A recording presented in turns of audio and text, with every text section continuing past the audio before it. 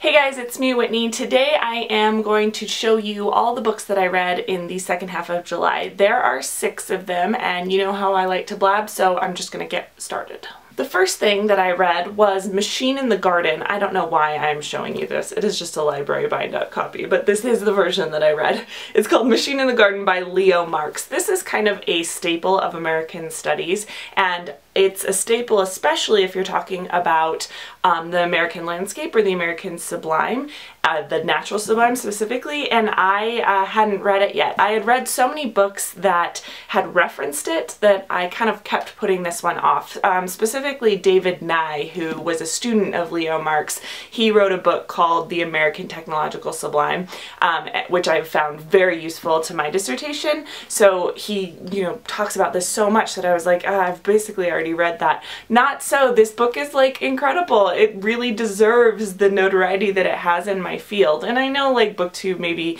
you haven't heard of Leo Marks, and that's fine.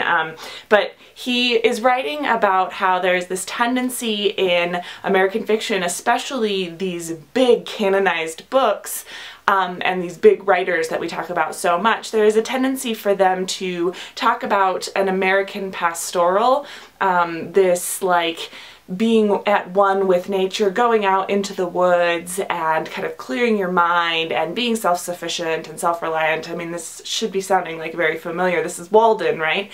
And there's this idea of an American pastoral, that the American landscape specifically can offer this kind of peace through being in nature. But he's talking about the machine in the garden, which is these moments in American literature where suddenly some kind of like technological intervention happens. The one that I thought was the most remarkable was when he was talking about in Huckleberry Finn how Jim and Huck are traveling down the river together, and they're talking about how great it is just to be out in nature, and they're lying on the raft and looking up at the stars, and Huck saying like, what do you think those stars are made of? And Jim says he thinks the moon laid them. It's this famous moment in Huckleberry Finn, and Huck kind of thinks about that and is like, yeah, I could see that. And they see a falling star, and Jim says, oh, well, that's one that has escaped the nest. Like, it's just this really calm, peaceful kind of community building moment. And suddenly as they're going down the river, suddenly this big ship, this steamship, kind of like breaks apart their raft, right? And that's the machine in the garden, the intervention of technology. Well, America at the time wants to see itself, and not just at the time, always wants to see itself on the forefront of technological advancement, right? At the same time as they want this American pastoral. So in Machine in the Garden, Leo Marks is talking about the tension between those two, where authors are kind of like putting their loyalties. Do we achieve greatness or peace through the landscape? Do we achieve it through technological advancement, or is it some kind of juxtaposition between the two? And he kind of recognizes that as this distinctly American moment in literature. So it's a great book, definitely like an academic type book, but not one that people couldn't access, like anybody, whether or not you've studied sublime or pastoral or whatever. He does a really good job of introducing the concept. Then in July, I read 2 P.D. James novels. I had never read P.D. James before, and I really like mysteries. So Kate Howe invited me to buddy read this book called The Murder Room, and there were a few people participating. There was Sarai at Sarai Talks Books, and there was Kate Tonks, and Kate Howe, and Amanda Center. So it was this group of women talking about P.D. James. It was really fun, as usual. I'm really liking these buddy reads. Everybody had their theories of who done it, and I liked P.D. James's writing style. It was quite meticulous, and sometimes that could get a little dreary, but all of the details, it just felt like you were a detective going along with the characters and sort of investigating the story to figure out who committed the murder, and in that way it reminded me of Agatha Christie, except for James always gives you all of the parts, so conceivably you really could solve the mystery. I didn't, I never do, but a couple people in our little buddy read kind of figured it out. So that was really fun experience. So I went back and I read the first in the series. The Murder Room is part of a series called the Adam Dalgliesh series, which is the detective, although he's like a very minor figure in the Murder Room actually, because that was like, I don't know, 14 books in or something. So I went back to the first, which was called Cover Her Face, And that one felt even more Agatha Christie-like. It was a locked room mystery out in the countryside with rich British people, and someone turns up dead and you have to figure out who done it. So I loved it. I have the second one out from the library. I'm gonna read this series. I think it's really fun and really relaxing somehow, so I like that. The next book I read was The Girls by Emma Cline, and if you want to see a really great review of this book, you should check out Conrad's channel, The Deckled Edge.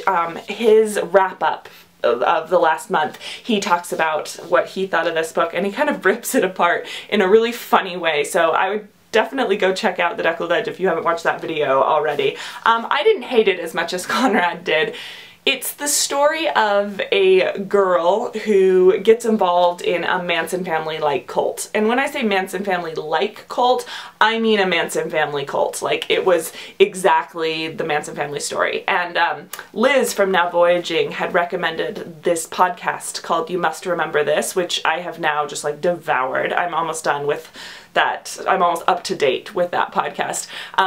But she recommended the series on the Manson family, so I listened to that, and then I read The Girls, and it really matches up almost completely. There are a few little differences, but basically it's a novelization of the Manson family from the perspective of a member of the group who's also kind of on the outskirts, like a late member to the group. That concept is so intriguing and so good, and I can see why the book would sell for what it sold and why it's doing so well. People are kind of upset that this 27-year-old girl without much experience with writing, and maybe without the chops that she needed to actually pull this off, people are kind of upset that she's just this like sudden literary sensation, and I get that, but I also get why this concept would be so appealing to so many people. I think there's a lot of interest in cults and murder and blind faith and community think, where people can kind of just like get swept up in a movement, and I think like our political race kind of shows why we might be interested in that concept like right now. I'm not calling like the cult of Donald Trump a cult, but it kind of has those same sort of tendencies to it, right? So I was really looking forward to the book. There is an immaturity there that really hurts it. There's just like, there's structural problems, there's exploitation problems, there's definite problems with a kind of love story that happens in the plot, and Conrad talks about that on his channel. But what I did like about the book was, maybe because the author's so young, she's 27 again, she maybe can tap into what it felt like to be a teenage girl even better than somebody even just a few years older. So I felt like there were moments where she talked about falling in love or thinking that you're falling in love as a teenager that were just so spot on, and I had never thought of in that way. She talks about how teenage girls kind of like pick a boy and then in their mind turn him into what they want him to be, or what they've been told that they should want him to be. And I remember doing that, just sort of like picking a boy in a crowd that I barely even knew and just saying like, oh yeah, he's, you know, this kind of sensitive, he's this kind of assertive, and whatever. That moment really stuck with me. So there are those moments in here, those coming of age type moments that I thought were great. But Conrad talks about how the main character does not change in any way, and that was my main problem with the book, because I don't know that that was intentional. It's an interesting choice, but the story is intercut with the main character as an adult and her tendency to see the world through a teenage girl's eyes. Maybe it was a comment on how this cult experience sort of froze her in time, but I don't know that I trust the author that much. I think it was just kind of a mistake that she didn't learn from any of her experiences. The next book that I read this month was Beloved by Toni Morrison. I finally read this. I never read this in high school. A lot of people were assigned this book, but I kind of went the regular English route and they gave us very short books. I just liked the teacher, but we basically read The Crucible and Element and C, and that was it. Like, they were like, this is all these regular students can handle. They read this one in AP and honors. So I hadn't read it yet. It was a huge hole in my American Lit, and I told you I was trying to fill some of those gaps this summer.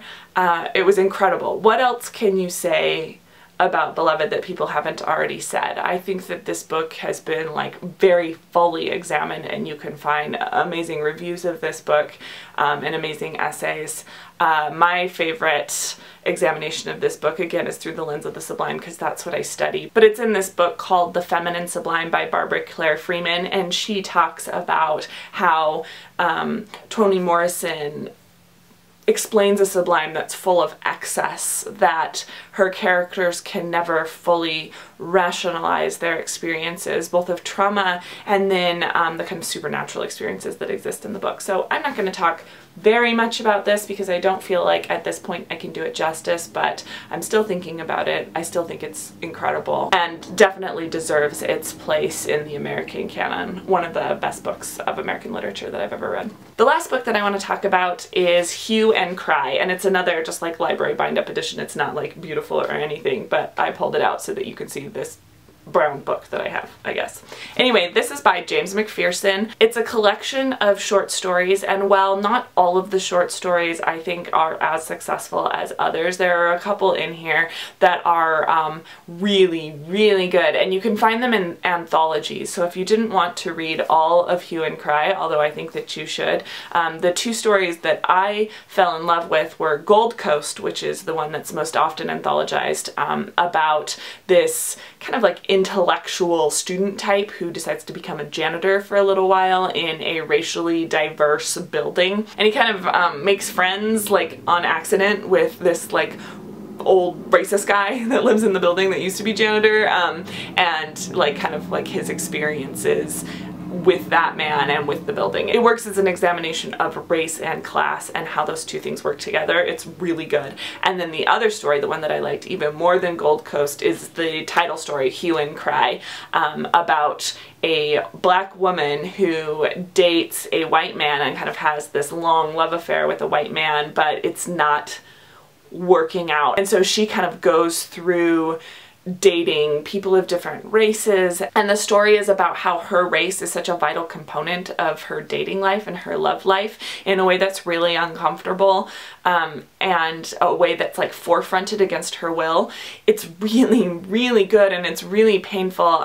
It reminded me kind of what Eldridge Cleaver talks about in Soul on Ice when he divides different racial types into different categories, and there's like all sorts of problems with that, but I think that James McPherson gets at that problem in a way that is more subtle and more interesting than Eldridge Cleaver ever does. So were I to ever teach Eldridge Cleaver, I don't think I would in high school, but if I were to do that in college, I might pair it with this story, Hue and Cry, because it works so well together. So those are the 6 things that I read in the last 2 weeks of July. I hope you liked this video. If you have read any of these, let me know what you thought. I'm especially interested in what people are thinking of The Girls, because it seems to be a very controversial pick right now, and I know some people are really loving it and some people are really hating it, and I felt right in between. So let me know what you thought of that, and I will see you in my next video. See ya.